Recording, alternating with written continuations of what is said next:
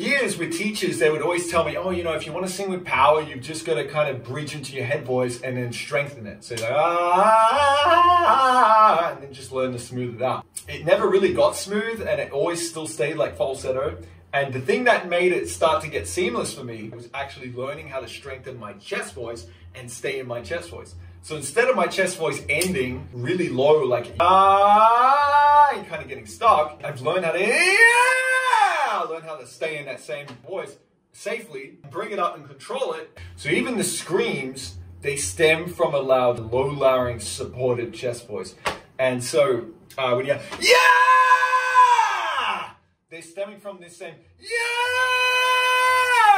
So you see how that's the clean way of doing the sound. So that distortion is stemming from that same position, and you can learn to do this safely and in a way that gives you this nice, full, stable, consistent sound.